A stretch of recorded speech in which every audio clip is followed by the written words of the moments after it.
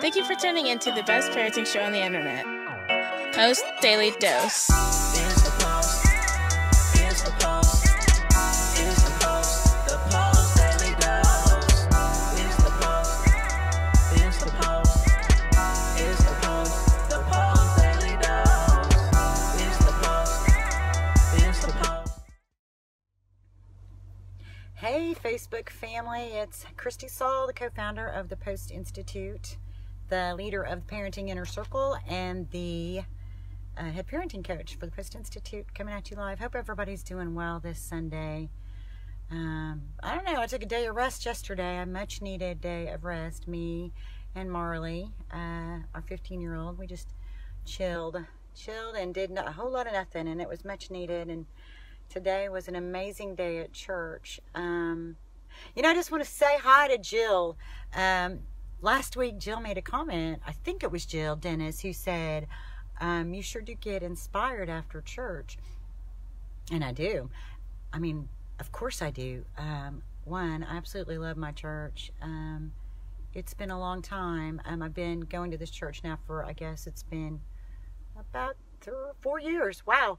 But it was a search. It took a while for me to find a group of people that in worshiping, there's just this really great connection. We have a really nice bond. It's not a great big group. Hey, Stephen, how's it going? How's the Netherlands? Great to hear from you. And I see Mimi's watching. And so, yes, when I come out of church, I feel very inspired because I've just spent, let's see, we started at 11. We usually get out about 1. So I have spent 2 hours being plugged in to love. 2 hours, 2 straight hours being plugged in to love. And so, yes, when I leave church, I feel very inspired. I feel very poured into. I get lots of hugs, and I get to give lots of hugs. And, people in my church who, we know each other. We know what we're going through. And so, when I give somebody a hug and I say, take this with you, it's like, I know I won't see you until next Sunday, and I want to pour into you because I know that you're walking through some stuff right now that's difficult, and I'm here with you. We're plugged into the greatest source of love ever together. And so, as a person here on this earth, I want to do everything that I can in my heart, mind, and spirit to support and encourage people, to celebrate with them. It's not all, it's not all struggles and tragedies. Life is not all struggles and tragedies, but, those struggles and tragedies certainly they can cause 2 things. We can either turn from our greatest source of love, or we can just lean into it, and that was actually part of our talk today at church, was how so often, using that term sin, so often when we sin, we turn from God out of shame. And it immediately made me think of how our children, and even ourselves, how we do that when we do these things, when we have these little secret things in our lives, and that causes us to feel shamed.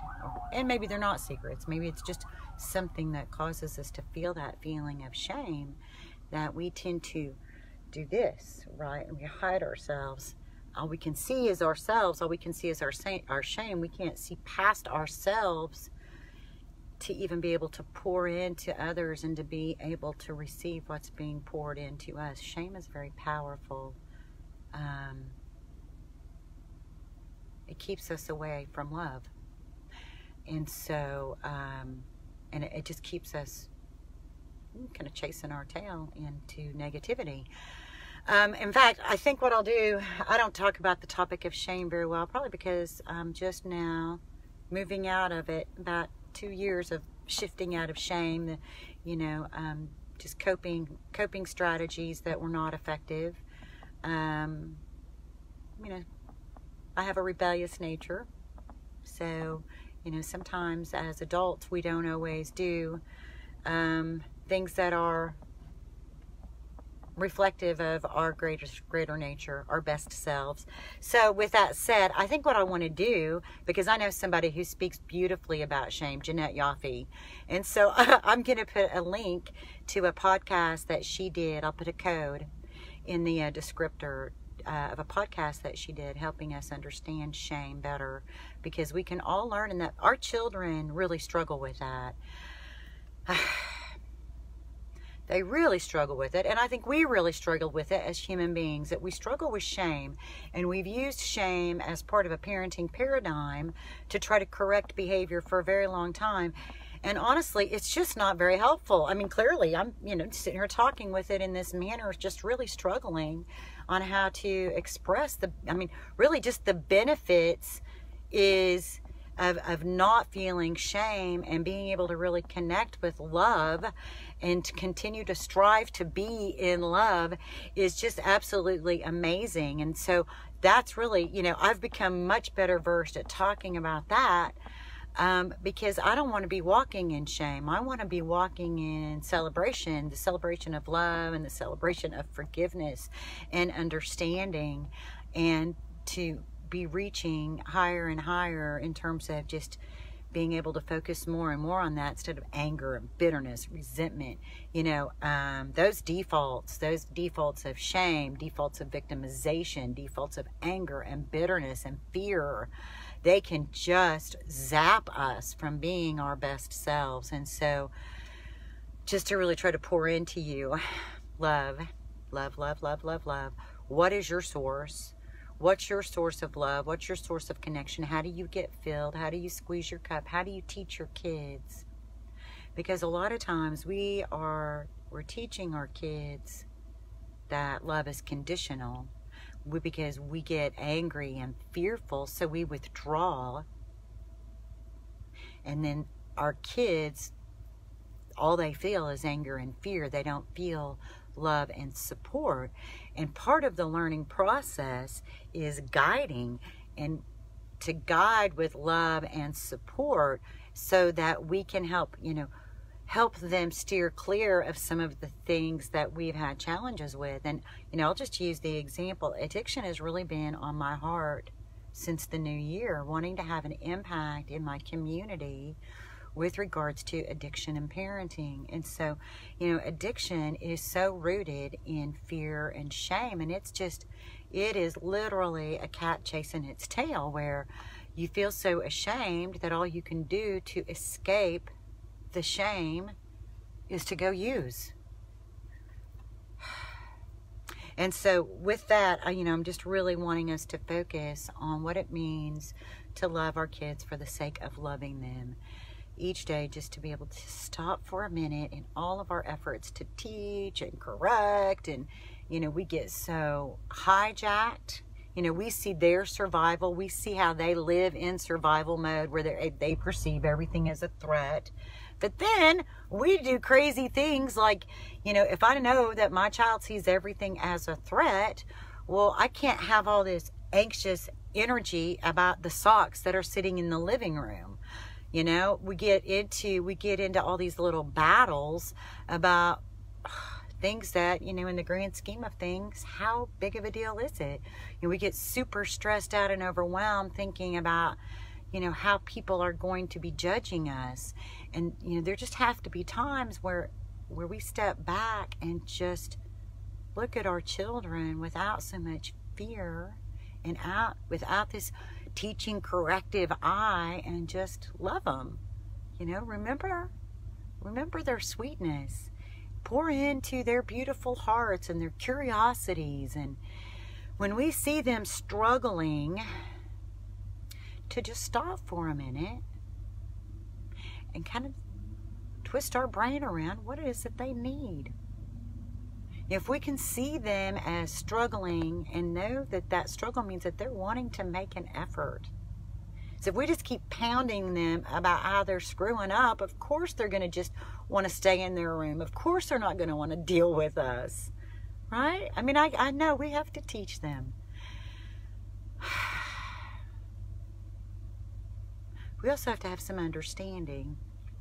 And we can't get so caught up in just the nitpicky things.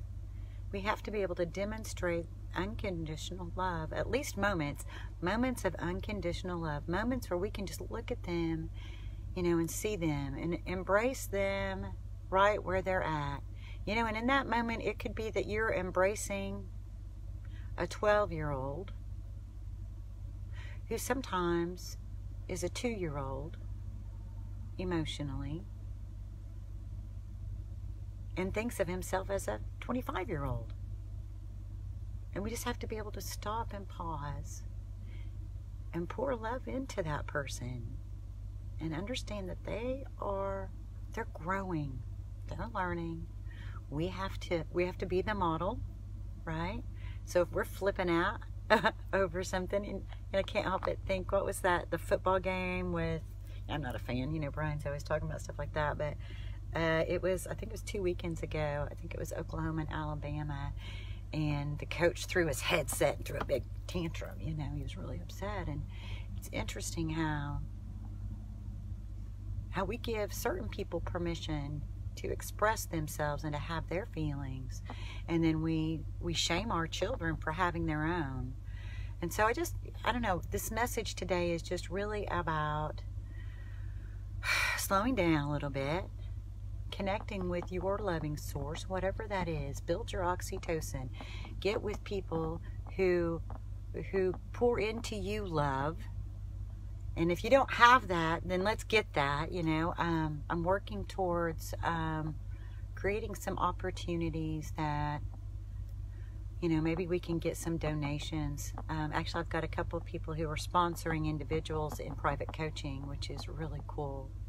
Yeah, I had a family call me and ask to sponsor another family, so they're paying for this family's coaching. And so I'm beginning to open myself up to possibilities for offering like some free book studies, some scholarships, because, you know, the message of parenting our children from this place of love, we've really got to get it out there. You know, we have so many people who, you know, they're struggling, you know, parents who are scared and fearful and angry and worried, and at all different levels. And then, you know, from that place, I'm talking about our own survival, right? We see how our kids view everything as a threat, and they are plugged in at this level of survival, and their amygdalas get hijacked, and from that place they have these behavioral outbursts. But what about us, right? How are we functioning in a more sophisticated version of the same thing? There, I got to it. How is it that we are actually functioning the very same way our kids do, just in a more sophisticated version? Right? So maybe I don't throw quite the big tantrum, you know, but I'm sitting here watching this college coach do it, right? We as adults, how often are we throwing tantrums? How often are we suppressing our own emotions? How often are we functioning in addiction and shame and fear of judgment and fear that we're not measuring up? And who are we connected to and walking our lives out?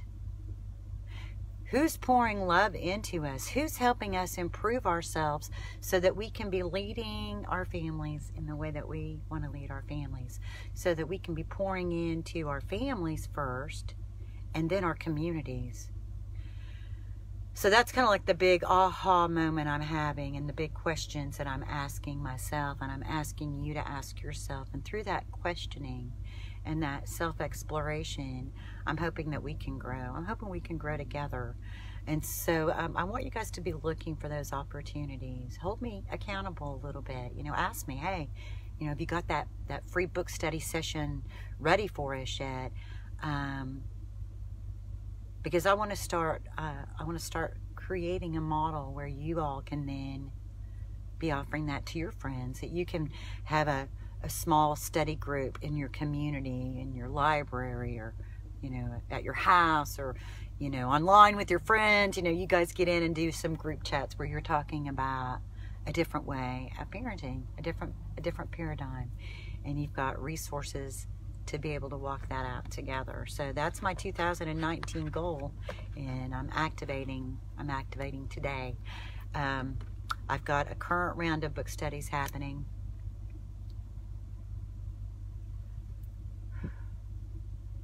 I've got 2 spots that I'm going to give away. We just started last week, so you're only 1 week behind. I can catch you up pretty easily. So if anybody, 2 people, the first 2 people who shoot me an email, I'll get you hooked up. It's on Thursdays. I'm doing it. So it's on Thursdays. I've got an availability at 10 a.m. Central Standard Time, and the other one is at 8 o'clock in the evening Central Standard Time, Thursdays. We just finished week 1, so I'm going to give 2 away to whoever emails me first. So it's Kristi, Kristi, at postinstitute.com, and I'll put that in the comments too. So I'm going to get to make 2 new friends, and I can't wait, and hopefully we're going to grow together. And so we've got 4 currently in each of the sessions, and I think adding just 1 more, I can handle that emotionally and with my time. So anyway, amen, amen. I hope you guys have a fabulous week. Give those things some thought. Who's pouring into you? How are you getting your cup filled? How are we living in survival in a more sophisticated manner than our children? Maybe sometimes not so much more sophisticated. And how can we learn to be the leaders that our families need and that our communities need? So much love to you all, and I'll look for those 2 emails. Bye-bye.